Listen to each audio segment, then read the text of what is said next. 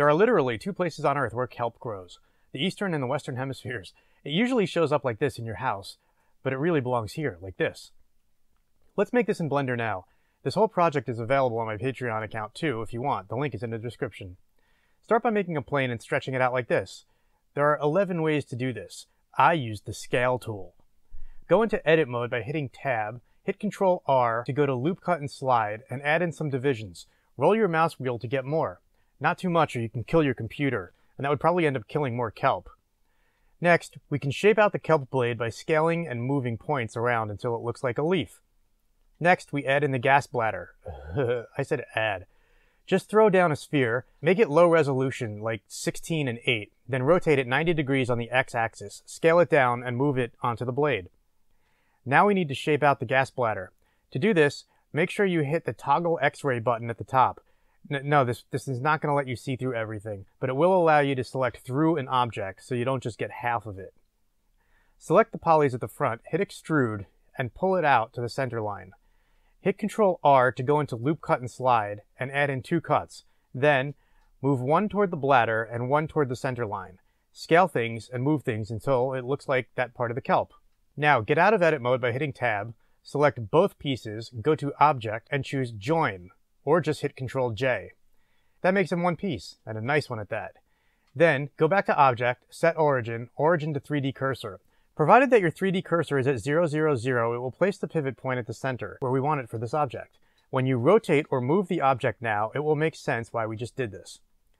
Now I'll turn off X-ray mode, then select the object, right-click, and hit Smooth. That makes it look butter. Now, let's create the stem part. Create a cylinder with vertices for radius point 005 and depth to 100. Then, change the Z location to 50 and sit it on the floor. Then go to Object, Set Origin, Origin to 3D Cursor. Now it will pivot from the place we want it to later. Now we'll make a whole bunch of these blades. Select it, then go to Modifiers, Add Modifiers, Array. Find the one that moves it up. If we had applied transforms, this would be better, but we didn't, so let's play hide and seek. Once you find a good distance up, increase the count and get it near the top of the stem.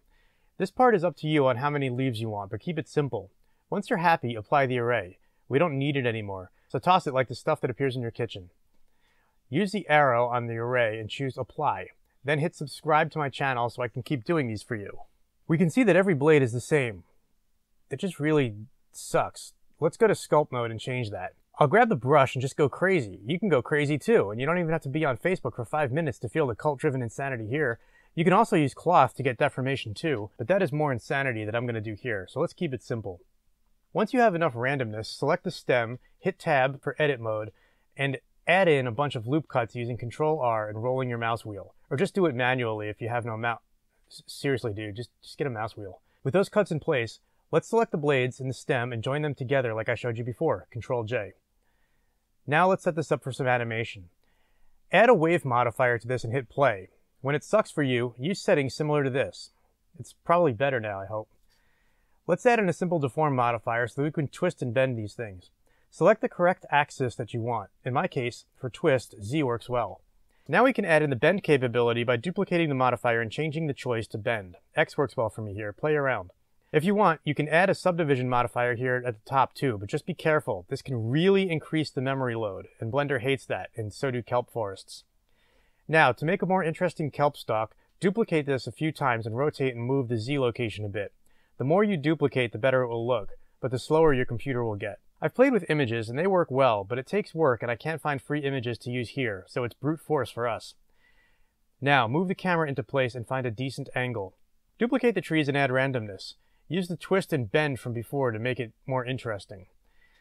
You can add in a floor too if you want, and sculpt in some variety. Or add a deformer to it procedurally. None of the rest of this is procedural though, so, have at it. Now the shader. A simple way to get translucency on flat geometry like our leaves is to use a mix shader with a translucent BSDF shader. You could do it all with the principled shader, but this works for me. Here's the setup for the shader. It's super simple at this point. To add one shader to everything, select all the kelp trees you made. I ended up naming mine Kelp on the outliner. Then hold Shift and select the one with the shader. Then go to Object, Make Links, Materials. There, now they all look amazing. We can further refine the randomness, then go back to the shader and add in a bump for the ground. This will break it up a bit. Images work best here, so I'll link to a good site in the description to get PBR materials. For this video, I'll leave it here as Kelp is our real hero. For this, I just plug in a noise texture into the height parameter of a bump node into the principled shader, and play with the settings a bit until I'm happy. And there, some variation. Don't go crazy here, a little bit goes a long way. I'll go ahead and add in some lights too. You may be tempted to use one light for the sun like in nature. This is boring. I use a few spotlights and vary their intensity and color. It makes things more interesting. We are not looking at the surface of water, so it works here. Just match the angles so they appear to come from a single source and make the lights really bright, like 150,000 or so. Next, we need environment. Underwater needs fog and blur. There's no way around it, and it will add to render times. You can do it in 3D or in comp, but you're going to need to add it. For this video, I'll use a cube and scale it up to cover the whole forest. Give it a shader, destroy the principled shader, and add in a principled volume. Then hit Ctrl-T if you have Node Wrangler turned on, and change the image texture node it gives you to Musgrave. Add in a color ramp afterward, plug the color ramp into density on the principled volume shader, change the texture coordinate to object, then flip the color ramp so white is on the left. More white means more density, so take it down to gray and you can see through it. I also changed the color of the volume to blue. You can now play with these values and see fog, or in this case water density and light fall off. Let's help Eevee look a bit better. Even though we will end up in cycles here, we'll use Eevee to get a rough idea of what everything will look like.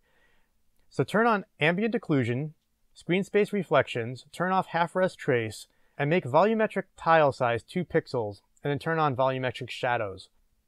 Look through the camera and it's looking a bit better. Switch to cycles and wow, it takes forever. Turn on denoising and it's a bit faster and better. Now the blur. We can go to camera settings, choose one of the closest kelp stalks as the focus object, or you can add in an empty, it's up to you. Then adjust the f-stop until it looks decent. 0.6 looks okay for now. The rest here is playing around to add variation. I adjust the lighting to make things look more interesting. As sunlight goes through kelp leaves, water, and probably plastic at this point, it changes color. So make pools of light to make things more interesting. You can also soften the penumbra by increasing the blend value on the spotlights. It will give a more natural fall off. We can also go back and add more variation to the blade colors too.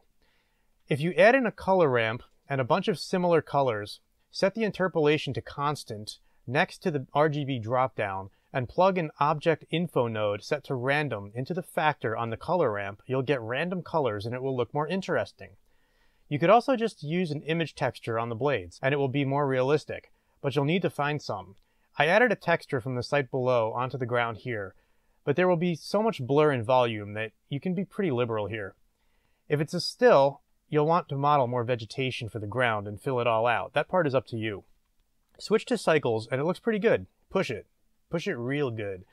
The scene here is the same thing I just showed you, but I sculpted the leaves a bit more and changed to a top-down view. I did some light compositing work too in the file. It's on my Patreon if you want it. The link is in the description. That's really all there is to it. It can kill your machine if you're not careful. So make low-resolution geometry that's further away from the camera, and get rid of the wave modifiers if you won't see them moving. You can also optimize the samples down and do some comp tricks that are beyond the scope here, but this will get you going. Have fun, create good stuff, and subscribe so I know to keep doing these things. Later on.